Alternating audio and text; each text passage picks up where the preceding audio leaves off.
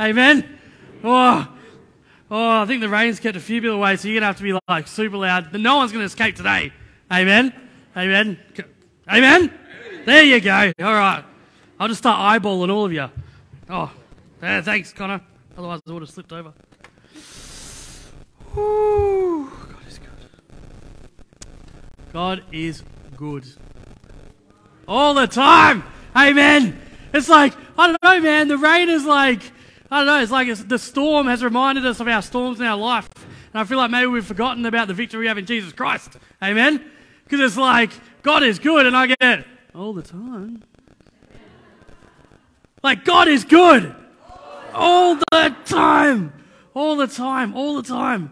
Oh my gosh. We've been talking about this like analogy of flying an aeroplane for the last like 5 weeks. And there's one thing that scares me about flying. Only one. There's only one thing. And that is plummeting to the ground at excess speed and crashing. And I always think in the plane, like, would I prefer land or water? You know? Would I prefer to either freeze to death in the water if I survive the impact, or just have it over and done with on the land? That's a really morbid thought, hey? And then when we select our seats, I'm like, where is the most likely place I would survive? And then I usually just choose the back, because my logic is like the front will nosedive, the pilot's dead, I'll survive at the back and I'll just save everyone else. You know what I mean? Is anyone else worried about the plane crashing when you're on a plane? Do you realise how high you are on a man-made machine with an engine that you know nothing about, with a pilot you know nothing about, right? And they're just meant to get you to the destination. It's insane, right? It's insane. And sometimes I worry, I worry about the plane crashing. You know, one thing that we don't worry about is the plane not changing direction. Or the plane not changing direction. We just assume it's going to get us to where they tell us it's going to go. You know what I mean? And I feel like that's sometimes in our life. We're just cruising in this plane, and sometimes our plane crashes, and it sucks. Or sometimes we feel like we're going in a certain direction, and the plane just changes direction, right? And we're like, this is not where I thought I would be. 5 years ago, this is not where I thought I'd be. 5 weeks ago, this is not where I thought I'd be. 5 minutes ago, this is not where I thought I'd be. The title of today's message: How to Stop Worrying About the Plane Crashing. And my hope is that through this series, right, you know, we are believing in an impossible God.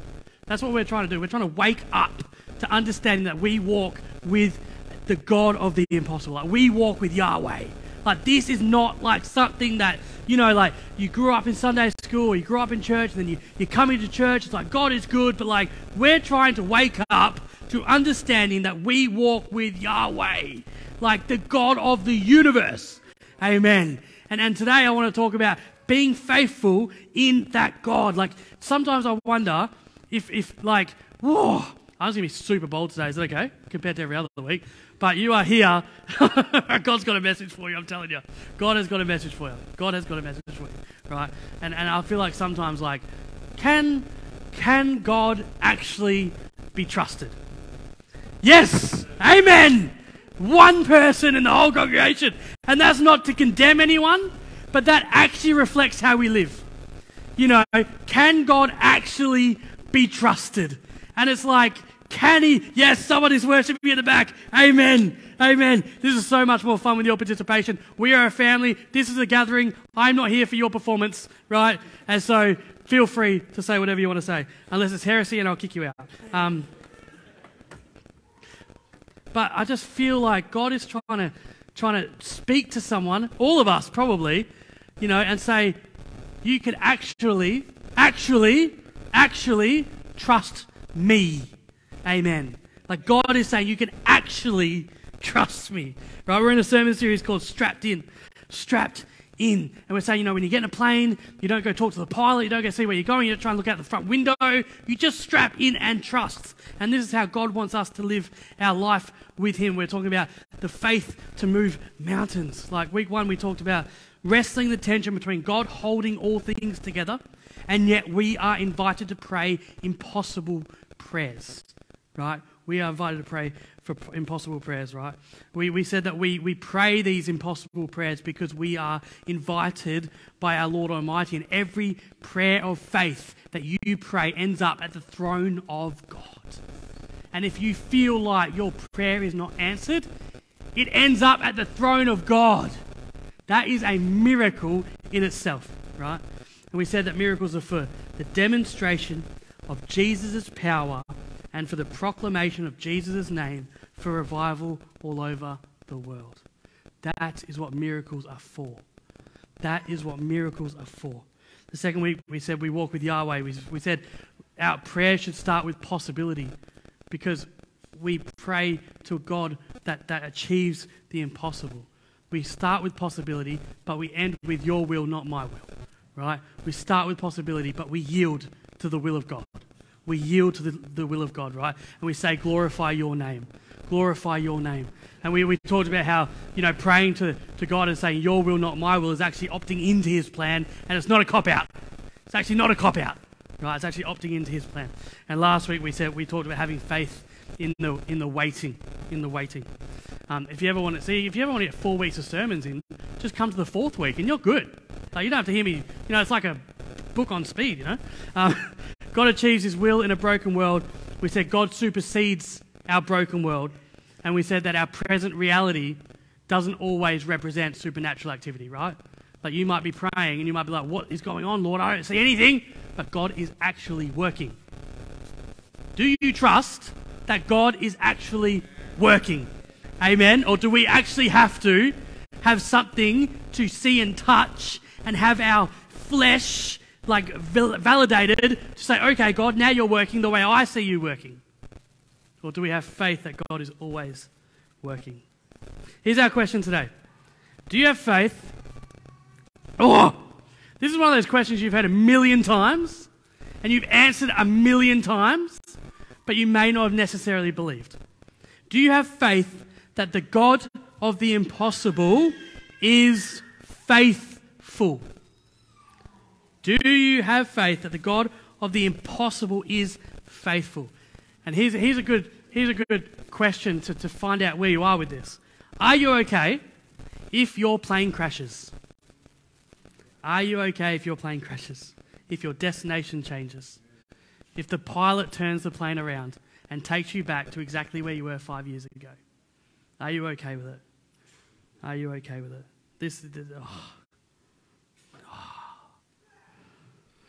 Sometimes I'm like, no, I'm not okay with it, Lord. I'm actually not okay with it. Sometimes I'm like, no, don't crash my plane. I'm happy with my plane.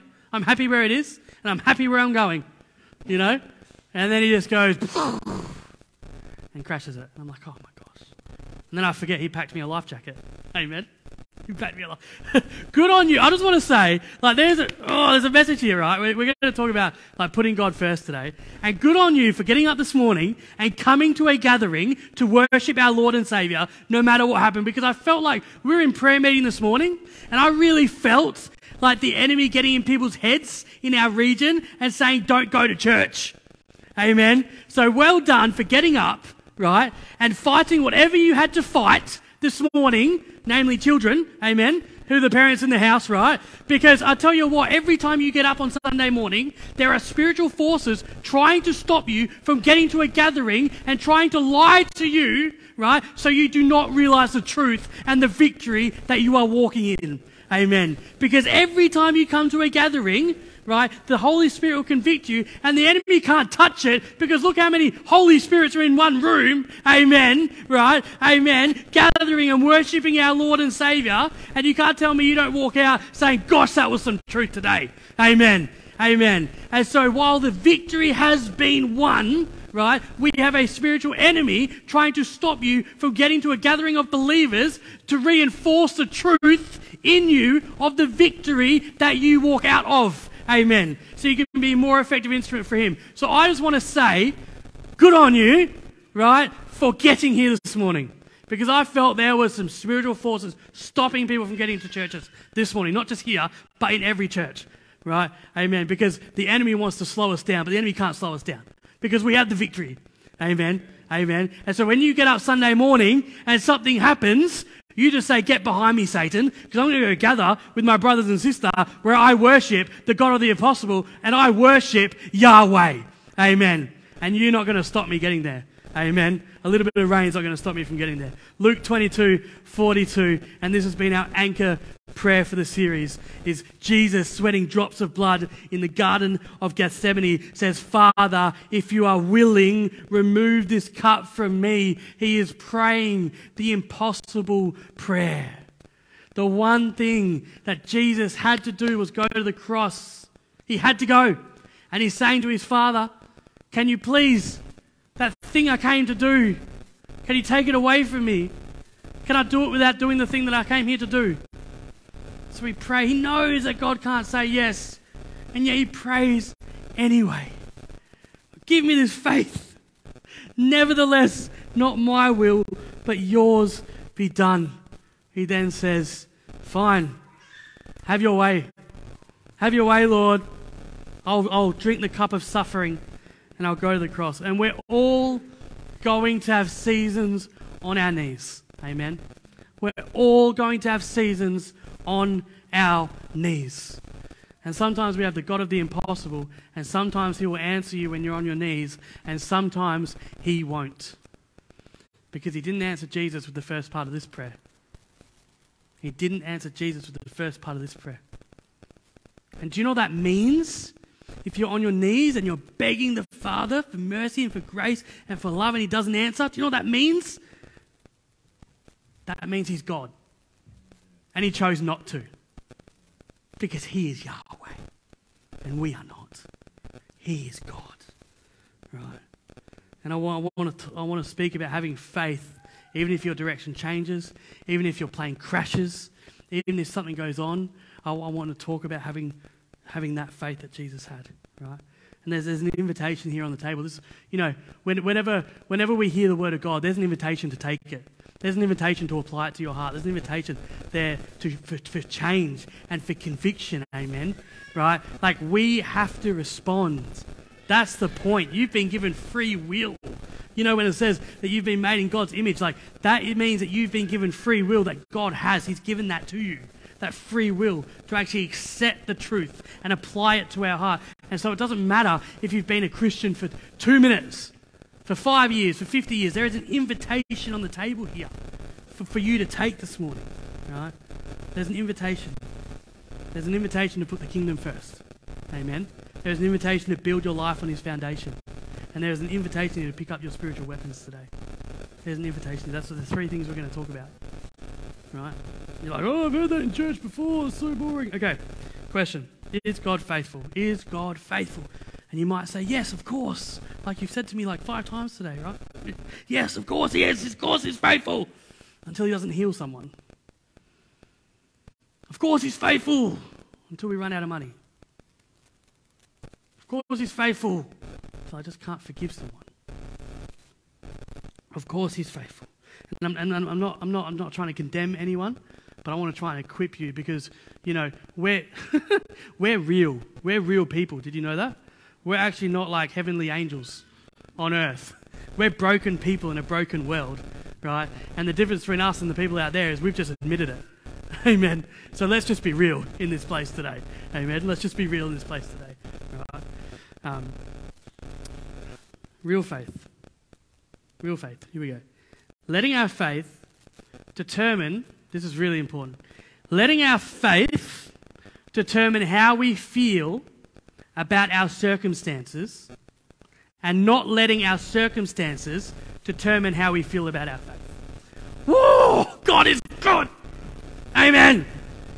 We have become a people of feeling. Amen.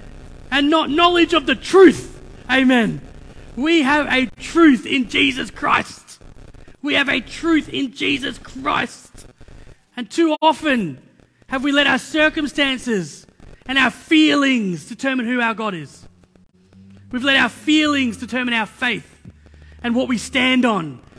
We turn around and say, well, if God is faithful, he would have done this. He would have done that. He would have done this. He would have done that. But our faith runs so much deeper than how we feel. If he just said, don't be formed by your feelings, there's a reason for that. You know, there's worship services where I really feel God, like really feel the presence of God, and I'm worshiping, I really feel the presence of God. And there's worship services where I just don't, and He is there, and He is there, He is there. Amen. Amen. He is working through me if I've given Him everything, if I've sacrificed my life to Him, and I say, Lord, Your will, but not my will. My faith runs deeper than how I feel in the morning. Amen. My faith runs on His promises, than in His words. Amen. Like last week we said, you know, like Paul got an angel to come speak to him, and we're like, oh, I wish an angel would come speak to me. But we've got the Word of God. Like, open the Bible, He'll speak to you. Amen. He will speak to you. Trust that no matter if the plane crashes or the plane changes directions, you know who's in charge. You know who sits on the throne. Who sits on the throne of your heart. Who sits on the throne of your life. Who sits on the throne of the universe. Right? All right, let's go to the Bible. All right, I'll give you some Bible.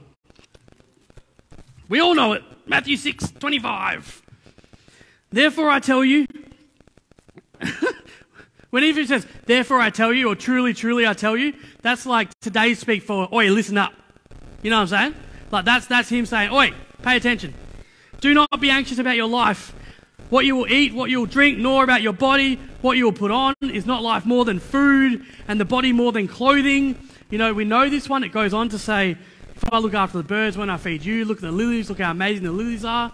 You know, how much more am I going to, you know, look after you? And then He says, for the Gentiles seek after all these things, and your heavenly Father knows that you need them all. Did you know your heavenly Father knows what you need? Oh, it's good. Sometimes we don't like what we need. My kids hate broccoli. I still try and make them eat it. I say try because we don't negotiate with terrorists. But seek first the kingdom of God and His righteousness, and all these things will be added to you. Woo! You cannot have one without the other. What do I mean by that? What do I mean by that? Seek first the kingdom of God, and all else will be added to you. Some of us love to say, all will be added to us. We read it like this. Father knows that you need them all, and all these things will be added to you. But there's something we need to do. Seek first the kingdom of God. Seek first the kingdom of God. What is the kingdom of... Don't you think it's interesting? I think it's interesting to me that it doesn't say, seek first God. Doesn't that seem interesting to you? Why does it just say, put God first? Right? You can speak to half a million people, right? And you will get so many people that say they believe in God. You'll get so many... People say, I believe in God. So what? So what? The hippie in the bushes believes in God. Right? But do you believe in the authority of Jesus Christ? Do you believe in the authority that you walk under and you have been given in Jesus Christ? Because that is where our faith is. Anyone can believe in God, right? And so what does it mean when He says, seek first the kingdom of God? If you have been saved, you have the Holy Spirit inside you, amen? Right? So you have this holiness in you, and so you're already saved, right? We've talked about this before. You're already saved. You're already saved from death. You're already seated in eternity, and you're walking around with this light in you, and yet you're in a broken world and you're a broken person, right? And so you're already saved and still not yet there in heaven, right? And so how do we advance the kingdom of God? We advance the kingdom of God, right? By adding more believers, amen? Amen? That's how we advance the kingdom of God, and we push back the forces of darkness. When someone comes in from the world that is shameful and guilty, and they get given an opportunity, and the Holy Spirit convicts their heart to turn the other way, amen. And they oh, God is good, and they believe it in their heart, and they confess it with their mouth that Jesus is Lord, amen. there is another one added to the number. And we have advanced the kingdom of God here on earth. Amen. Amen. Amen. This is a light right now for the community of Vasse. And everything that we do should be to advance the kingdom of God. Amen. You exist for two reasons: to know God and to advance his kingdom. That is why you are still on earth, because he has a job for you to do for him. Amen. And so what is seek first the kingdom of God, and all else will be added to you. Seek first the kingdom of God, and all will be added to you. God wants his children home, and he's using you as an agent to do it. Amen. You are to go into the world and preach the gospel, and they will know you by your fruit. Amen. Amen. And so everything that we do should be motivated by advancing his kingdom.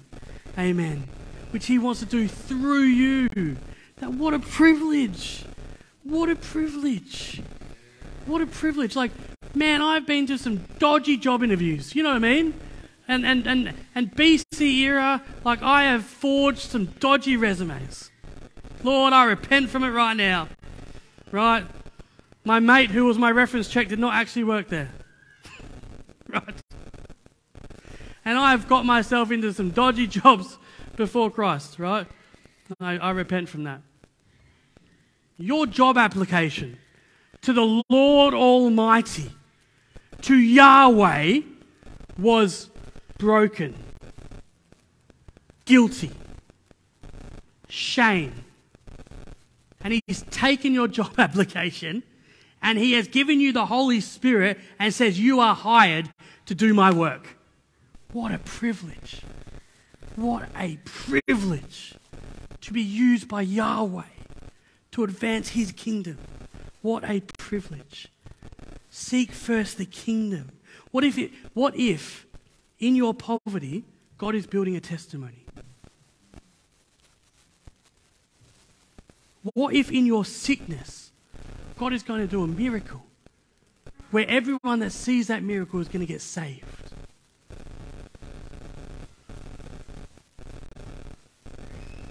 What if in your riches you have been given resources to build the kingdom? In your loneliness, you've been given the opportunity to find Jesus in an intimate way. We are so caught up in the will of the flesh that we lose sight of the will of God. We're not promised a cushy life. You might get it. Praise God. Let God get the glory for that. Right? Let God get the glory for that. But you're promised peace in a storm. That is amazing. You are promised peace and joy in a storm. I mean, I can't even fathom that. I can't even, that is just amazing. His mercies are fresh every morning. Like, we read this, the joy is meant to be our state of being, no matter what comes our way. That is just... What do we need to know? The advancement of the kingdom of God is found in his will and not our wishes. It's found in his will and not our wishes. This is a hard-hitting word today. Hey, I feel it. I feel everyone sitting there going, leave me alone. Get away from me.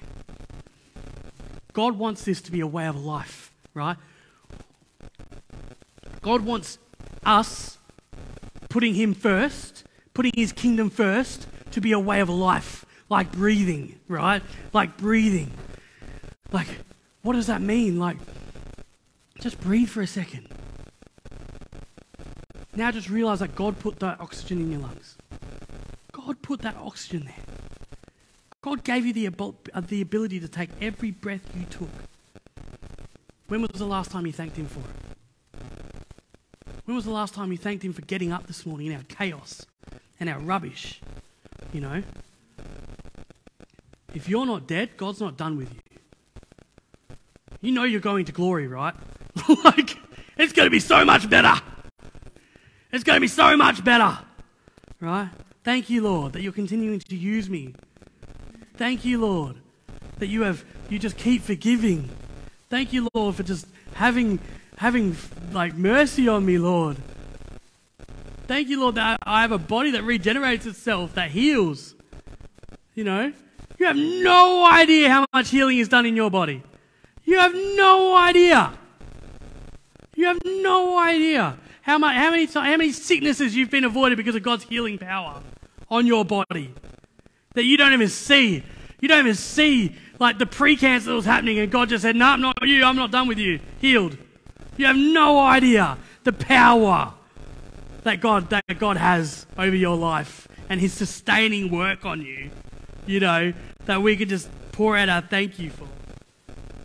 Remember, it's not our job, right? It's not our job, right, to worry about our needs. It's our job to seek. It's our job to seek first. His job is to add. We seek, He adds. How amazing is that? We seek, He adds. We seek, He adds. Psalm 127:1. Woo! This is good Bible. Unless the Lord builds the house, those who build it will labor in vain. Unless the Lord watches over the city, the watchman stays awake in vain. Oh, how good is that? That is some good Bible. That is a good psalm. Thank you. Thank you, Lord, for that psalm. Morning. What do we do? What do we do in the morning? We get up, right? And we ask Him to build His house. We ask Him to build His house. You're getting up and you're failing in something in your area and you haven't even asked Him to bless it. You haven't even stopped and asked Him to help you build it.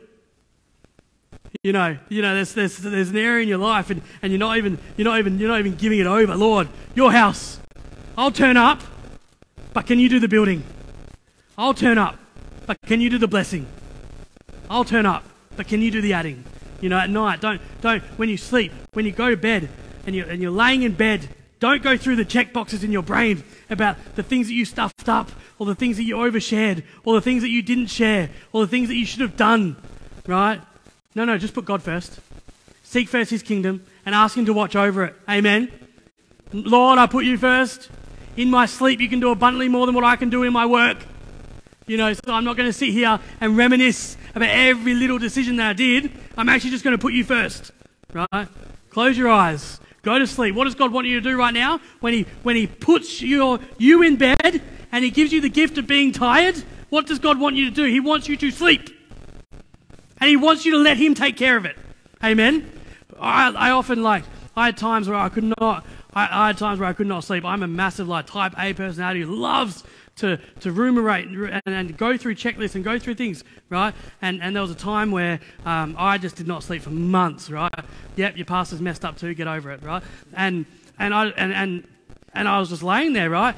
And I was just like far out and I'm ruminating. I just could not sleep. And I was like, well, if I can't sleep, I'll just start praying, you know? And so some of you feel a bit more prayed for, you're welcome, right? And so I was just using the time. I was using the time so I could just pray for everyone and pray for people in our church, and God just said, I want you to sleep. And that is like an amazing, you might think, oh, that's nothing, you know? But it's like, well, what's my job right now? My job is to sleep. My God wants me to sleep and wants me to rest. So I'm an effective instrument in the morning. And I'm worrying about His job. Oh, Lord, what about this? This happened. And what about this? Yeah, I got it. Yeah, no, but I said this. Yeah, I got it. Yeah, but this. Yeah, I got it.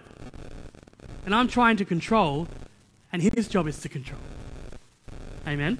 Amen. Put God first in your rising and your setting. Lord, wake up in the morning and say, Father, will you provide and guide today? Will you anoint and appoint? Will you correct and rebuke? And then walk it out in faith. Amen.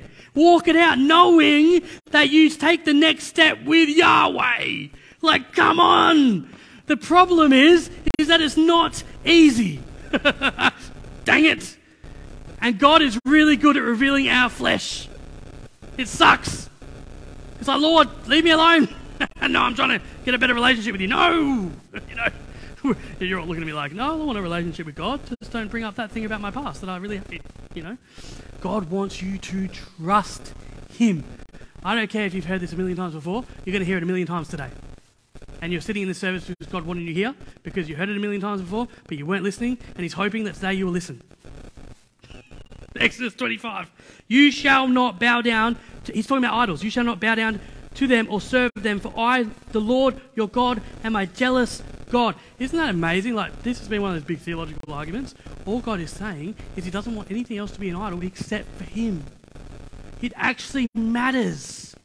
He wants to be your number one in everything in your life. If there is an area that you're not putting God first, if you're not trusting him, God is exposing it because he wants a relationship with you. He wants a relationship with you. Conviction is meant to bring you closer to God. Amen. It's a good thing. Discipline is a good thing. Authority is a good thing. And society and the world and our spiritual enemy, Satan, has taken these good things and turned it on its head, you know, and we've become a culture that hates discipline. I'll do what I want, leave me alone. Or what's right. What I think is right, you know. And authority, get that away, I'm my own authority, you know. But it's such a good thing because we've forgotten that God is a good God. And with his authority and with his discipline and with his prodding and his poking, he puts us on the narrow path. And here's a tip. The narrow path leads to life. Amen. We have forgotten that the truth leads to life. Amen. And we've tried to create a cushy gospel. We tried to create a comfortable Jesus. We've tried to create this thing that we don't offend anyone with because we've forgotten that the truth leads to life. Amen. The truth leads to life. I'm sorry, I'm getting really intense, but this is so serious because I just feel like we have just forgotten somewhere along the line we have forgotten that his truth leads to life and we should lean into his truth, not away from it. And we're so scared of offending people. When did we ever get scared of offending people in the church? Because we feel like truth doesn't lead to life and all we care about is filling chairs. Amen. But his truth leads to life. And so I will stand here and I will preach the gospel with whole truth until the day I die because I want to see you set free. And I want to see you live a life that is truly life. I want to see you walk into storms for Jesus with joy flowing from your hearts. I want to see you broken and turn to the Lord. I want to see victory in your life. And so I don't care if we go down to one person in a chair because everyone's offended. We will preach truth. Amen. Because we truly believe that truth leads to life. Jesus came to give you life, to give you victory, to give you a seat in heaven forever. Amen. And that is so beautiful. That is so beautiful. Oh, God is good. You can fake it in here, but you can't fake it to God. You can fake it in here, but you can't fake it to God. God wants your heart. He wants your heart. Are we good? This is intermission and you may leave if you like. We all have deficiencies. Amen? Because we're broken. We all have deficiencies. We live in a broken world. Right? Broken people in a broken world. Right? Did you ever think, this hit me, right? Yahweh, the God of the impossible, that can move mountains, that can do anything. Do you ever think that deficiency that you have, God can take it away in an instant? Do you believe he has the power to take your deficiency away in an instant? So why doesn't he? That's the question we should be asking. Why are you not taking away this deficiency? Right? Because in that deficiency, God is trying to lead you to him. In that deficiency, God is trying to lead you to him. God is sufficient for every situation and every season. Every season, every situation, God is sufficient. God is sufficient, right? And we think, God, why aren't you taking it away? Because God is trying to use that deficiency to put himself in the gap. Let me explain. Want to know? Come on. All right. Who wants freedom in the house today? All right, I want freedom in the house today, amen? Right? If anyone had a right, if anyone in the whole Bible had a right for his issues to be taken away, and I really feel sorry for him every time I read this, it is Paul, amen? Like, you know the Apostle Paul, who wrote a third of the Bible? Like, he is traveling around, like, he's going to prison, he's getting beaten, like, an angel comes and tells him you're going to be beheaded in Rome, you know? And he's going into Jews and getting abused, and he's taking the gospel from the world to the world to the world, island to island, to country to country to country. If anyone had the right to have his deficiency taken away, it should have been Paul. And I say it like that because I'm still a little bit upset with God about it. Sorry, Lord. 2 Corinthians 12, 7-9. So to keep me from becoming conceited. Do you know what conceited means? It means proud. It's a word for proud. To stop me from being proud, right? Because of the surpassing greatness of the revelations, that's like what God is saying through him. So to stop me from being proud from how you're using me, right? A thorn was given to me in the flesh. I love how he talks about, this is past tense, so it's like he's already like come to terms with why. It's great. A messenger of Satan to harass me. That sounds fantastic. What a good time. To keep me from becoming conceited. Again, when Paul repeats something, it's really important. 3 times, just like the Garden of Gethsemane, just like Jesus in the garden. 3 times. I pleaded. That means begged. I begged the Lord about this, that it should leave me. But he said to me, my grace is sufficient for you. For my power is made perfect in weakness. Isn't that one of those lines? They're like, oh, come on, God. That's great. Take it away. That's great. You know, that's great. It's like when I say to my kids and something happens and it's like, no, I'm teaching you something. Alexis is like, oh. You know, and sometimes in my deficiency I pray to God and he's like, no, I'm trying to teach you something. I'm like, oh. I'm pretty sure this is how Paul felt, right? I don't know, it doesn't say it. Therefore, I will boast all the more gladly of my weaknesses, so that, here we go, the power of Christ may rest upon me. God, take that thing away from me, right? But God is saying that thing that I've given you is keeping you dependent on me. That thorn in your flesh is keeping you dependent on me. And that is far more important than your comfort right now. That thorn is keeping you dependent. My grace is sufficient for you. And some of us need to hear that his grace is sufficient for you. His grace is sufficient. Here's the question. Don't stone me. Are you asking God to take away your thorn so you don't need to rely on him anymore?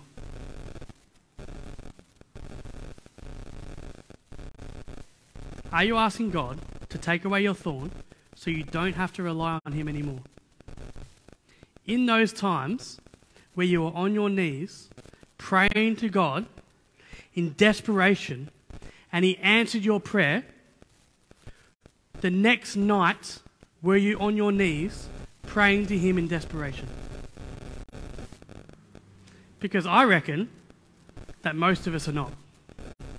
And I say that because most of the time I'm not.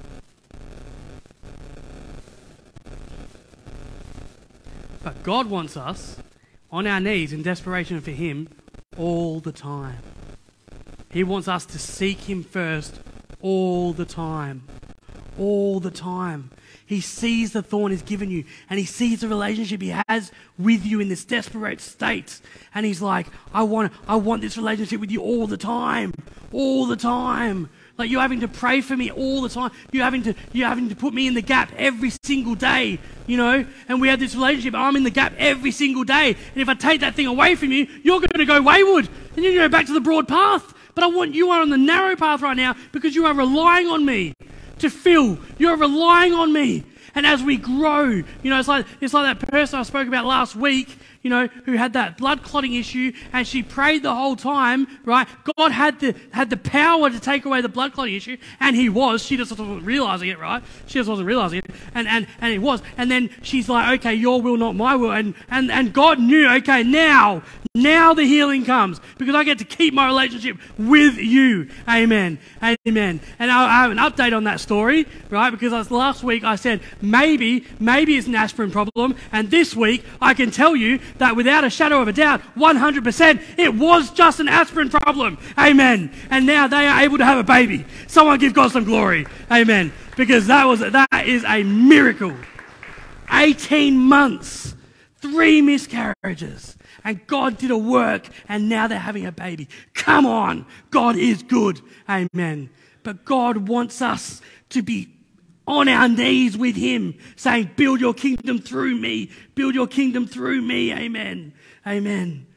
Amen. If God filled your bank account, you'd probably walk away from him. That's why it's not filled right now, right? If you're completely healed, you might walk away from him. That's why you're not completely healed right now. He looks at your hearts. And he's asking you, get your heart right before me. Get your heart right. Am I everything that you need? God is everything that you need and so much more. He is Nimza Meod. Be still, know that I am God. I am that's what Nimza Meod means. It's in the psalm. And when the armies were coming, you know, they had 400,000 soldiers come, and they were going to rape the village, and they were going to kill all the sons, and they were going to torture them in front of their families. It was going to be absolutely horrible. And the word of God came on Kio and said, Nimza Meod, I am the Lord your God, and I'm everything that you need and so much more. And it was at the point when he turned around to the Lord God and said, Lord, your way, not my way. And an angel came from heaven, one angel, and decimated the entire enemy. God has the power to do that. And he wants us to seek first his kingdom and be fully dependent on him, just like the mustard seed is. Fully dependent on him. So the question is, what are you putting in the gap? What are you putting in the gap? Lonely? Filling it up with random people in the gap. Money? Putting stress in the gap. Putting frustration in the gap. Putting anxiety. And that's all real thing, right? Do you struggle with self-worth? Are you putting porn in the gap? What are you putting in the gap that God is trying to fill? Because the world will always offer you a temporary solution. That always leads to destruction. Drinking 5-6 beers a night might feel really good until a year later, and you've got an addiction, right? The time you watch that porn may feel really good at the time. Whenever it feels really dirty afterwards, right? That drug feels great on the night until you can't not get more of it. What are you putting in the gap? Put God in the gap. You are a broken person. What I want to tell you is God supersedes a broken person. Amen. God supersedes a broken person. Amen. And he fills you. He fills you with the light. Amen. Amen. I'm going to show you. Let's do it. Someone prayed that I wouldn't hurt myself in the demonstration. I was going to say I'm not sure why. Sorry, Connor. It's covered by insurance. I think. All right. We're going to set up a little demonstration. All right. I've got some things. Whoa. Oh, I'm not sure what's in this bag. I know now. All right. Okay. Not sure why you're all worried. Okay, this is our life. And we love to fill our life up with things, don't we? You know? Whatever it is. It's money or jobs or... Oh, that's nice. Look, love hearts. Good. Money, jobs. Be thankful. That's a nice prayer. Let's fill that up. Right. Okay. Hey, you open this thing, babe. Hang on, I've got it. No, I don't got it. Do I? No. I've been stitched up. There we go. I'll be very careful. Oh, that's smart. Yeah, come on. All right, God's good. Let's stick that in there. Ooh, chill.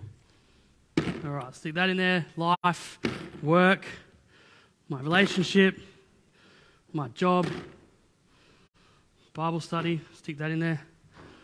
What else? What else do we do in life? What else do we do? Sport. We'll put that in there. Beers on a Friday night. I don't know why it's Friday night we have beers, right? Actually, we're Australian. Have beers whenever you want, right? Footy's on. Let's have a beer. You know? Tough day at the office. Let's have a beer. You're pregnant. Let's have a beer. I'll go home safely. Let's have a beer. We use the beers for anything, don't we, in Australia? How do you think the enemy's not all over it? Come on. All right. What? Oh, now you're worried about the foundation. Oh, so now you see a storm coming and you see something heavy in your life and now you're worried about the foundation. And now we're going to start praying in desperation. But that doesn't make sense because I'm pretty sure the Word of God says, seek first the kingdom of God. But now we see a storm and we're seeking last the kingdom of God. And what we're really asking God to do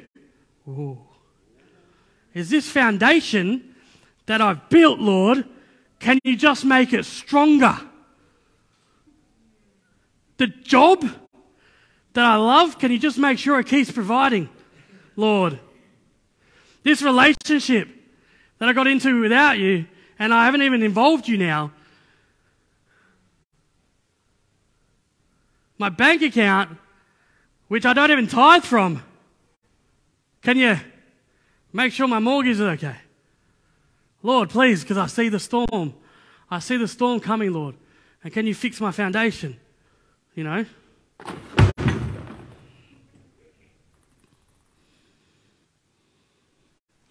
And God says, sure, I can fix it.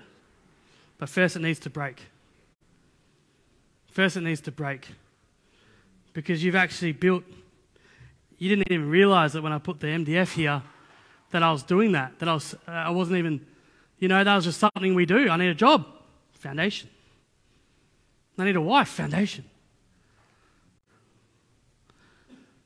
I need a house, foundation. But you haven't even involved God.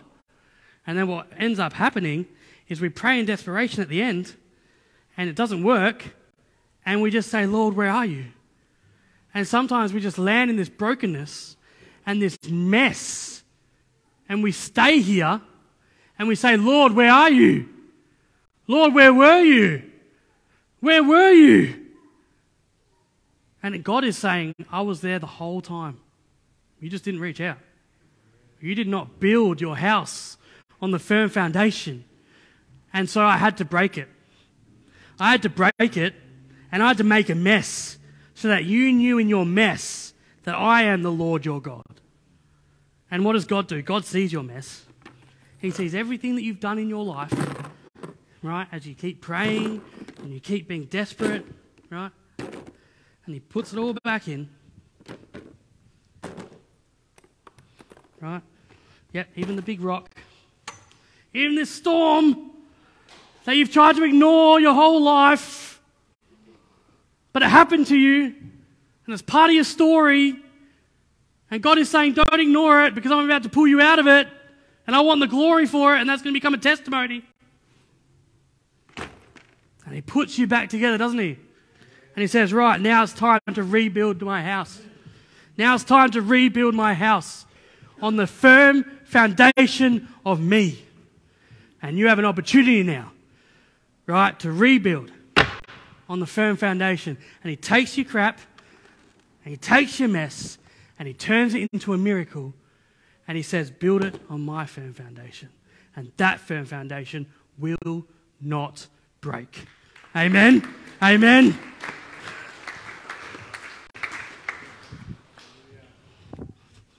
Josh will take care of that, I'm sure. Thanks, Josh. Let's go to a psalm quickly. Have we got time? Can we go quickly to a psalm? Because I just want to finish this off with like a kapow. Can I do that? Kapow. All right. Historic psalm. This is looking back, right? This is looking at the Israelites in the wilderness, right? They've come out of Egypt. They got provided manna for a day. This is really important. They get provided the manna for the day, right? And it was only for that day. And you know what they tried to do? They tried to store it. And maggots attacked it. And because maggots attacked it, I reckon it was steak. But it wasn't. And it documents their unbelief. And we're going to drive this bus home. Are you ready? We're going to drive it home through whatever wall is standing between you and God right now. And you giving up everything and building your house on the firm foundation. This bus is coming for your wall. Okay? Are you ready? Psalm 78:9. The The Israelites, right? It was the northern part of Israel, okay? Armed with the bow, turned back on the day of battle. Woo! Turned back. Armed by God, turned back. Right? Armed by God and turned back. Here's a tip. If you call yourself a Christian, you are not living in a playground. You are living in a battleground. Amen. Welcome to the battle. They turned back. Woo! It is hard to be faithful in a battle. I get it. It is hard to be faithful in a battle. But God makes spiritual resources available to His people. Amen. Amen. You've just rebuilt your life on the firm foundation that is God. Do not pick up the same weapons that you picked up before when the firm foundation failed. Amen. It is time to pick up different weapons because you have been armed by God. He gives you the sword of the Spirit. Are you going to use it?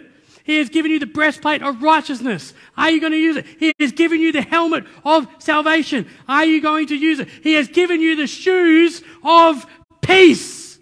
Are you going to walk in it? There is too many of us going into battle with the wrong weapons. Amen. Amen. When I was in when I went to soccer a couple of years ago, right, and it was raining and it was pouring and the old man was snoring. The old man was me. And I just got I went in my sneakers and my jeans and my shirt and I got completely soaked and my feet were completely wet. And our friend rocks up in this thing called a rain jacket. Don't know if anyone else knows what that is.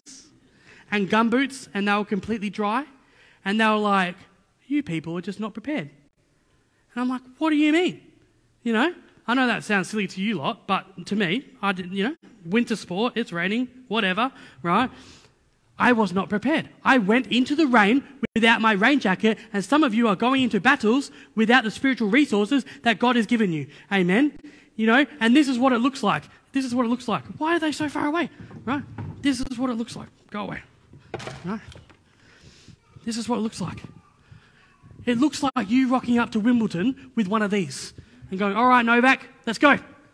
That's Djokovic if you didn't know, All right, Federer, I'm ready. I'm ready, let's go. And this is what you look like. You rocking up with your money and with your Cosmopolitan, and the 10 things I hate about you, and that's why my relationship failed, and from that magazine, and now you try to implement it. You look like you're turning up to Wimbledon with this plastic tennis racket. And God is saying, pick up my word of God, which is like the best tennis racket ever, and gives you a power shot every time you swing it. Amen. And you're going into a battle with weapons of the world, trying to beat spiritual battles from the enemy. It's insane. Did you ever think rest was a weapon? Did you ever think opening up your Bible and reading is a weapon? That is a weapon. Did you ever think prayer was a weapon? Prayer is a weapon, people. Prayer is a weapon. You have been given everything that you need to let Jesus advance the kingdom through you. And let's just be clear. The battle is over. The battle has already been won. The victory is yours. And so when you fight these battles, like Satan trying to stop you from getting to church, you need to operate out of a place of victory and tell that to the enemy. Amen. I'm making a church because I come from a place of victory, and I plead the blood of Jesus that was poured out on the cross for my forgiveness all over this situation. Because I declare victory in this place, amen. And I declare victory in this church and all over this region. Amen. I know revival's coming because I know who my Savior is. Amen. Amen. And we fight from a place of victory. Of victory. Do not turn back. Armed with a bow, they turn back. Do not turn back. Advance the kingdom. Kingdom first. Seek first the kingdom. What do you need to advance the kingdom? What weapons do you need? What faith do you need? What miracles do you need? The kingdom comes first. It will be added to you. Don't go seeking the miracle. God will give you the miracle. He will add it to you. Seek first the kingdom. Seek first the kingdom, and it will be added to you. God gives us what we need as long as we seek first the kingdom. Amen. Some of us are seeking miracles for the sake of a miracle. Seek first the kingdom. Amen. Do not turn back. And here's the kicker. They had bows. Do you know what a bow is? The enemy wasn't even going to get close to them because they had bows. Don't go seeking out the enemy. Let God do that. God's already won the victory. Walk in freedom. Walk in life. Walk in victory. Amen. It goes on and says, yet they kept sinning all the more against them, rebelling against the God Most High. They tested God in their hearts, demanding the food they craved. Demanding. And they said, can God spread a table in the wilderness? He struck a rock so that water gushed out. Can he even also give bread? Tested him in their hearts. God gave them manna. They wanted meat. And we wonder why the prosperity gospel is so dangerous. They had manna and they wanted meat. And they're grumbling, saying, can't God even spread a table for me in the wilderness? Where's all the extra stuff I want? God provides what we need, not what our flesh desires. Not what our flesh craves. You know, in the story, God actually gave them quails, right? They gave them what their flesh does. Okay, if manna's not enough, I'll give you some quails. And then he like poured judgment on them all. Some of us, we need our planes to crash because we've forgotten who's got us there. We're dissatisfied with what we've got, right? And the reason that they were dissatisfied is because they believed God couldn't do it. They believed, their unbelief went so far to say, this manna's not enough, give me steak. You know, this little bit's enough, give me more. And then they said, it's just because you can't. If you're the God Almighty that you think you are, come on then. And so God said, okay, here's some quails. And you know, it upset God. It upset God. It upset God. And the same language is used in the Psalm where it says, God prepares a table for you in front of your enemies. God prepares exactly what you need, right? With the enemy prowling around. And we're saying, I want more. You know, it's funny because like I love steak so much. It's an idol, sorry Lord. And sometimes my wife tries to live biblically and look after the budget and buy steak from Aldi. And it's rubbish. And it's really small. And sometimes I go to the cheeky butcher and the steaks are really big. And I find myself grumbling every time I eat an Aldi steak. Like, the cheeky butcher ones are so good. They're so big. You know? Then I forget to even be thankful I'm eating meat. Amen. And I feel like that's our walk with God. We're sitting there eating the little steak. I want the big steak, Lord. Where's the big steak? That we've forgotten what God's done for us. Amen. Right? Is God your provider? We're going to finish soon. If you've got lunch plans, it's okay. Is God your provider? I just want to say this story really quickly. There's this guy. This is amazing, right? It's a book called God Can, right? And it's by J. Edwin Orr, right? And this guy was in 1934 in the middle of the Depression, right? God told him, I'm going to use you to go start a revival. And he said, Lord, we're in a depression. I have no money, you know. And he's like, I don't care. And he got on his bicycle. He didn't have a car. He got on his bicycle and he rode around England and set up 300 prayer groups, right, for the sole purpose of revival. And he said, God, if this is what you want me to do, then you will provide. And God provided houses for him to stay in, places to eat, provided absolutely everything in the middle of a depression. And he ended up setting up 300 prayer groups all across England. So my question to you is, can God provide? Can God provide? Yes. Yes, he can. Amen. Amen. Yes, he can. And this is our last bit. Psalm 78:24. This is what he rained down on them in the desert, in the wilderness. I've been told, oh yeah, man, it could have been like this man-made man stuff, and it could have been this bread stuff. Okay, but the Bible tells me he gave them the grain of heaven. Amen. And he gave them the food of the angels. And that doesn't look like anything man-made to me. That looks like the grain of heaven. And he can do that at any point in time for you. Is God your provider? There is more peace in the suffering of our flesh for our Lord than the gratifying of our flesh for our sin. Oh, there's some meat in the sermon today. There is more peace in the suffering of our flesh for our Lord than the gratifying of our flesh for our sin. Where is the manna in your life? Where has God provided just enough? Where has God provided just enough that you can be grateful for? That you can be thankful for? Is he trying to get you to the Garden of Gethsemane? Is he trying to get you to your knees? Is he trying to get a relationship with you? 5 quick points. Know in your heart that he is faithful. You have 2 reasons for existing: to know God and to advance his kingdom. Give over every action to the advancement of God's kingdom. Every action.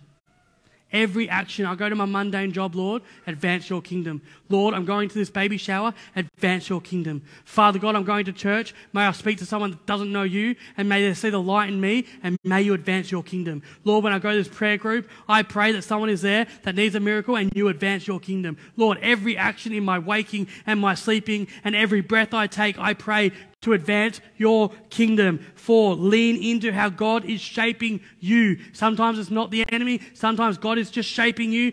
Pick up your spiritual weapons, but fight from victory. There is a time in the Bible, right, standing before the Pharisees, and Stephen, right, was asked a question. I'm going to ask you a question. Are these things so? Are the things that we've spoken about this morning, are they so? It means, are they real? Stephen put the kingdom first, reacted to this question with an amazing sermon, right? With a huge sermon to these Jews that wanted to kill him. It wasn't even an evangelist thing. It was to the Jews. It was the truth that came pouring out from his heart. And they were angry. And they're like, we're going to stone you. And God saw in that moment, before his death, what he needed. And he says, but he, that's Stephen, full of the Holy Spirit, gazed into heaven and saw the glory of God. And Jesus standing at the right hand of God. And he said, behold, I see the heavens opened and the Son of Man standing at the right hand of God. What did Stephen need? To see where he was going before he was about to endure the stoning.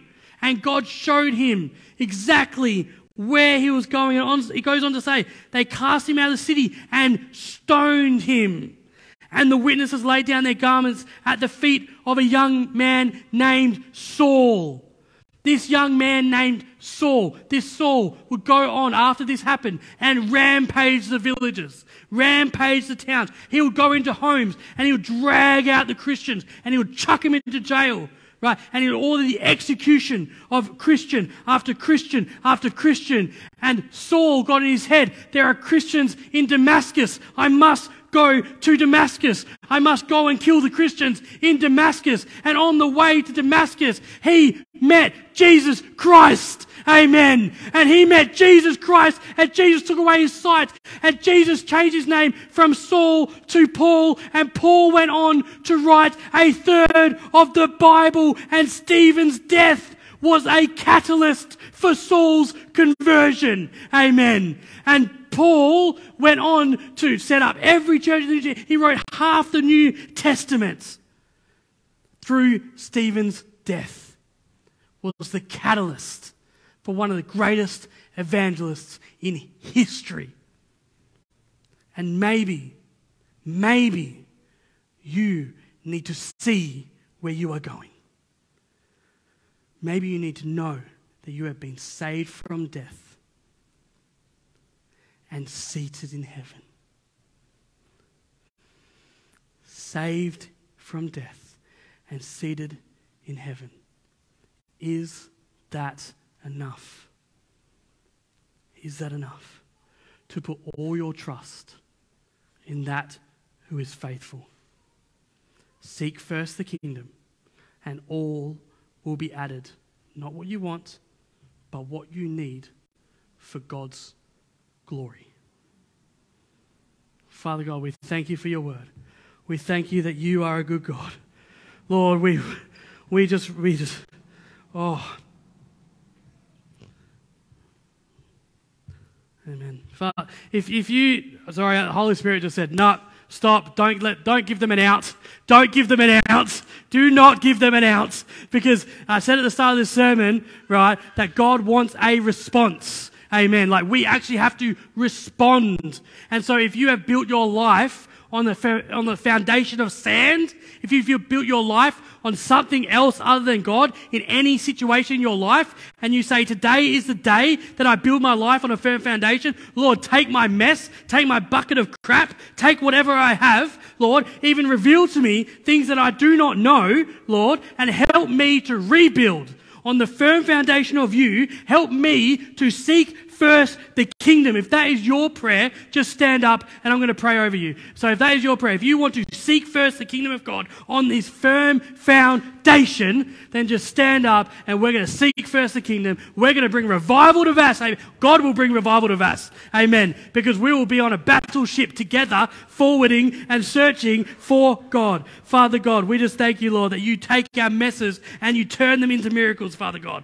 And Lord, I just thank you for the hearts in this room, Father. I thank you for those that have recognized, that have been convicted by your Holy Spirit, that have had the courage, that have had the boldness to say, Lord, not my way, but your way. Not my world, but your kingdom, Father God. And may you advance your kingdom, Father. So, Lord, we just declare right now that this will not be a moment in time, Lord, that means nothing, but this will be a moment in history, Father, that we'll look back on and say, we made a decision today to further your kingdom for your glory. So, Father God, help us, Father, to build our life on a firm foundation, Father. In Jesus' name we pray. Amen. Amen. Let's worship him.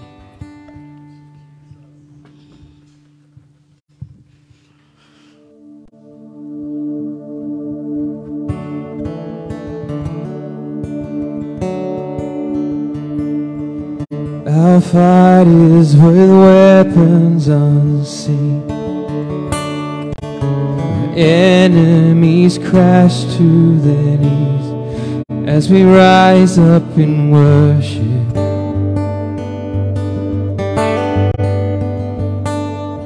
When trials unleash like a flood, the battle belongs to our God as we cry out in worship.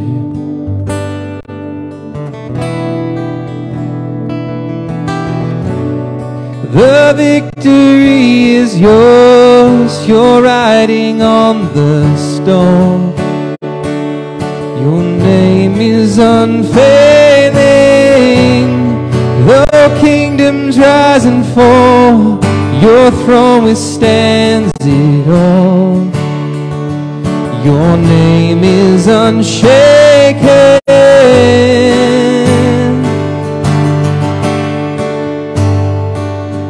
What hell meant to break me has fallen. Now nothing will silence my praise. We love and worship. These walls of the prison will be shattered. The chain-breaking King rise to save as we cry out in worship.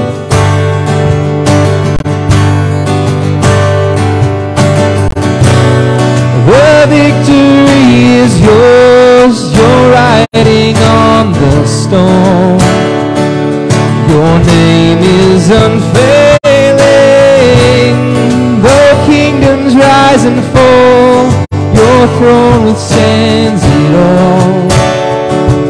Your name is unshaken, the victory is yours, you're riding on the storm. Your name is unfailing, though kingdoms rise and fall, your throne withstands it all. Your name is unshaken.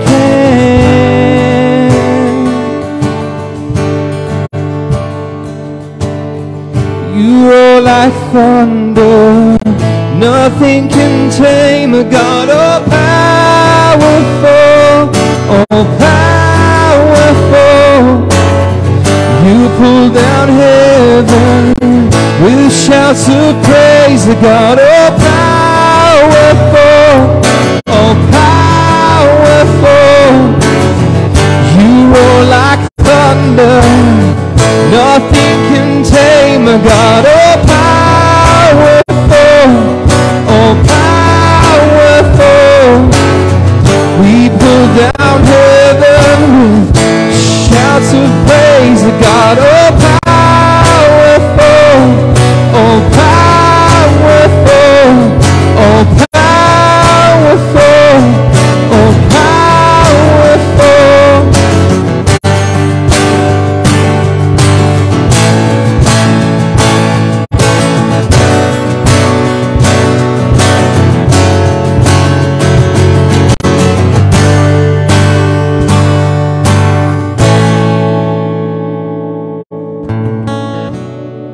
The victory is yours. You're riding on the storm. Your name is unfailing. Though kingdoms rise and fall, your throne withstands it all. Your name is unshaken.